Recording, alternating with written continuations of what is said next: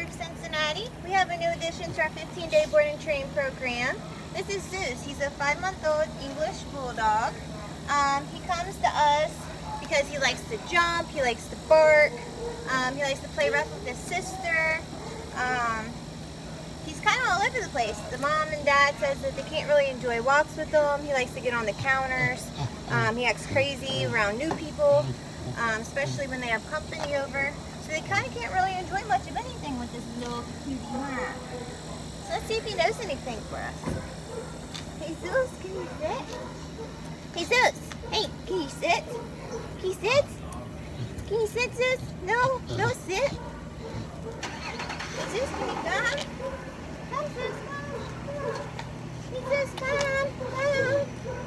Yeah, as you can see, he doesn't really know anything, huh? Hey Zeus, can you down? Zeus, down, down. Hey, no, I don't know how to do anything. Let's see if he can walk with us. Well, thank you guys. We appreciate it. Yeah, we'll definitely use you again. Oh, yeah. See you guys. Have a good day. Let's go, Zeus. Let's go.